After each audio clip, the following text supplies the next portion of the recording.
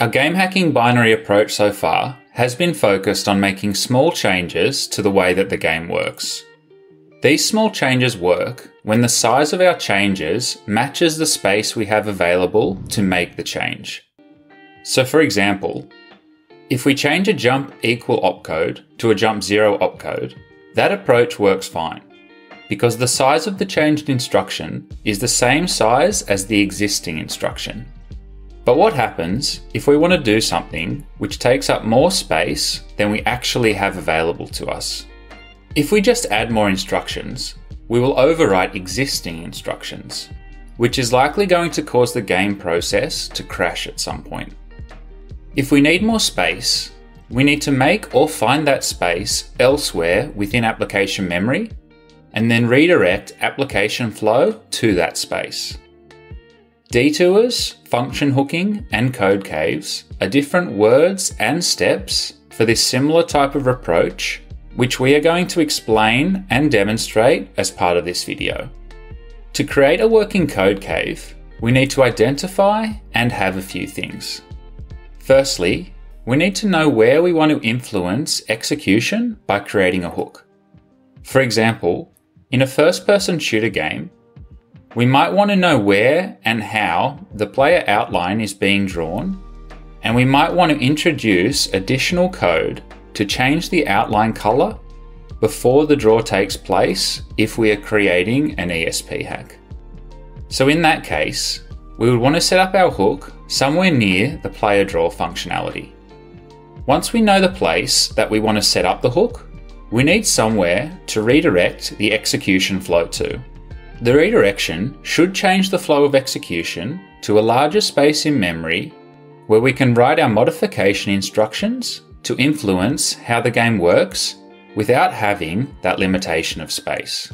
Basically, if we direct execution to a larger space, also known as a code cave, we have much more space and freedom to influence the game's behavior. Once we have the hook and redirection in place, we then need to carefully preserve the current state, do our hacking business, put the state back to how it was when we first found it, and finally, trampoline the application flow back to the old location without breaking anything. Seems simple enough, right? But what does that look like in practice? Let's walk over a manual example with some simple example code. Let's say we have the following application, which updates a counter with some random number and then sleeps for that amount of time. The application prints out some text which states that the counter has been updated, but there is no easy way to see exactly what the counter value actually is during program execution. So how can we identify the current value of the counter at each iteration? Like most things, there are probably a number of ways to do this. But let's solve the problem by hooking the function, redirecting to a code cave, writing some ASM, and then jumping back to the next instruction after the introduced hook. To start, let's launch the application, load up a debugger, and attach to the running process. Let's first find the location which we want to hook. Since we know the program already prints out some information as static text, let's choose to hook before that printf call is actually performed. So looking at the ASM, let's choose E51074 as our hook location. At this location, we can see that the current random counter is moved into the ESI register from the EDX register. So at this point, the value stored in the EDX register is the value we actually care about. So now we know where we want to hook. Now we need to find where we want to redirect execution flow to. Let's find somewhere in the application which currently isn't being used. If we scroll down in the debugger, we can see a bunch of uninitialized space down here.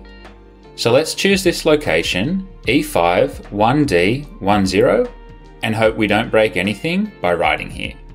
So now we know where we want to set up our hook and also where we want to redirect execution flow to. To actually redirect the flow, we can change the existing instructions to jump directly to our code cave address. The size of this jump is going to be 5 bytes.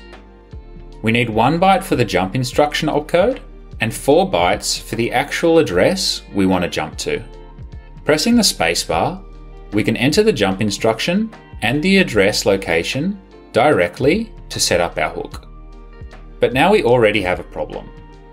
Due to the size of the hook, our change has just partially overwritten some adjacent instructions, and we have caused a mess by jumbling up those existing instructions. If we look back at the original instructions before we overwrote them, we can see that our jump patch will mangle 2 remaining dangling bytes, because the bytes FF, FF will still remain in place after adding our 5-byte jump overwrite. So let's clean this part of the mess up by entering no operation or not bytes here over the now misaligned 2 bytes. This way, we can prevent this misalignment from causing problems when we later return to this address and the program continues executing these instructions. Let's test this out by setting a breakpoint here so we can see what happens when this part of the code is hit. If we continue execution, we can follow the jump and see that we are redirected down to our code cave. Looking good so far, but what do we want to do now that we are actually here? Let's change the way the application works by modifying the current print functionality. Let's first move the random value into ESI from EDX, which is one of the operations we overwrote for our jump and need to redo anyway. We can then push the value now stored in ESI onto the stack to prepare for our new print call. Next, we need to push a format string to call printf with the number now on the stack. Because we are no longer going to print a string, we are going to print a number instead. Let's search for an existing format string by going into the current memory map and just searching for the pattern %d, which is 2564 in hex, followed by a 0A00 to terminate the format string specifier in a Windows acceptable format. We can take any of the results we just found, copy the address of the format string specifier, and push that address to the stack too. Now that the stack is set up, we can actually call printf, then add 4 more bytes to ESP to clean up, since we just added another item onto the stack, which the program wasn't really expecting. And finally, we can jump back up to the NOPS at E51079, where we first set up our hijack. Now, instead of the application printing the updated counter string, the application will instead print the value of the counter every time this loop is iterated over.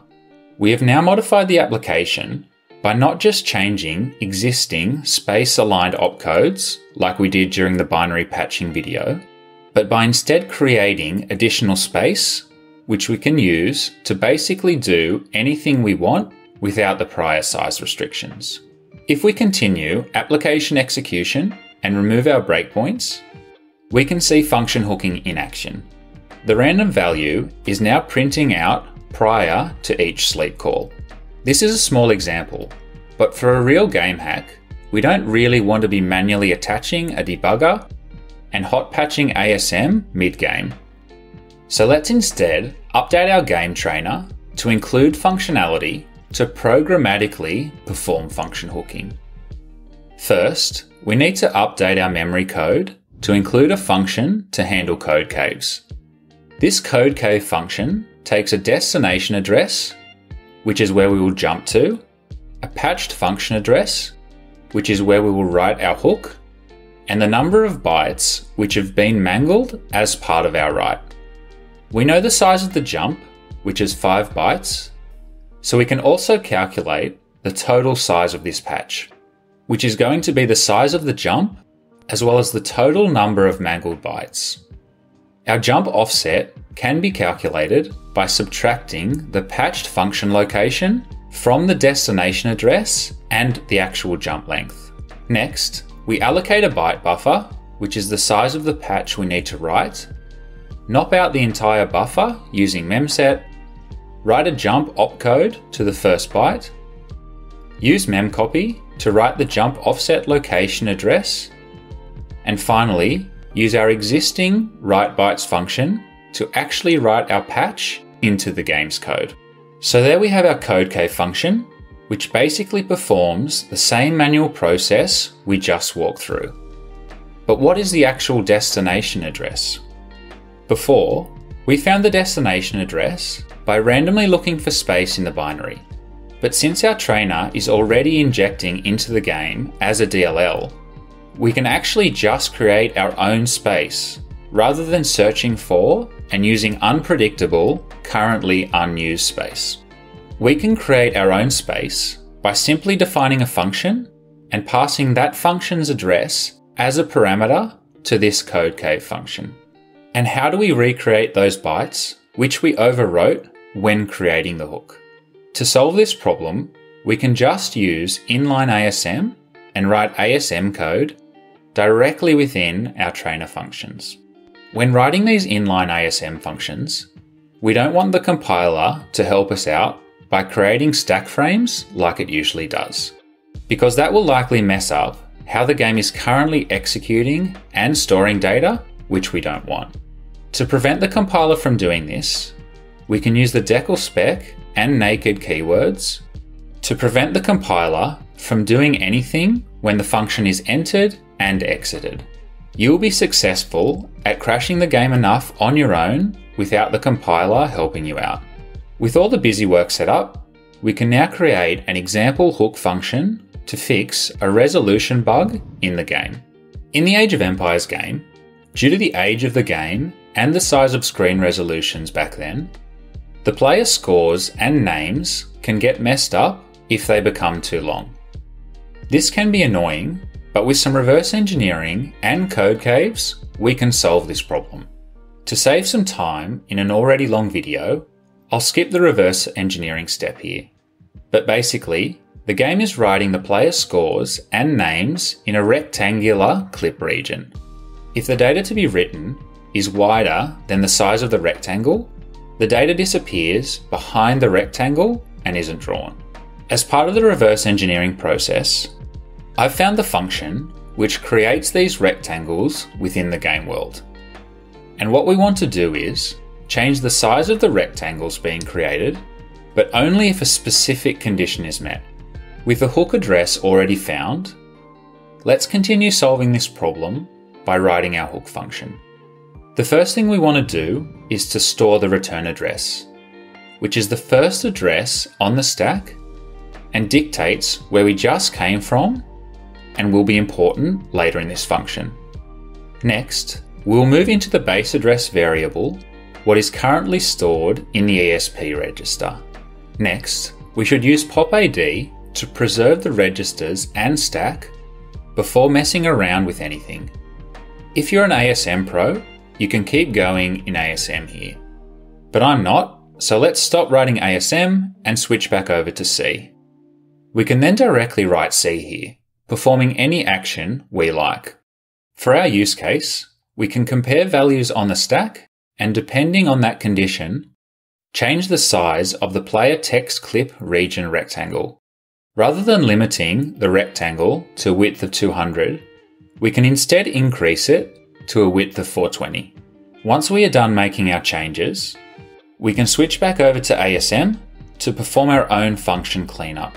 We restore the registers and stack back to how they were before we started, rewrite the ASM instructions we overwrote and mangled when first writing our hook, then return back to where we started. That's it. That's function hooking at work.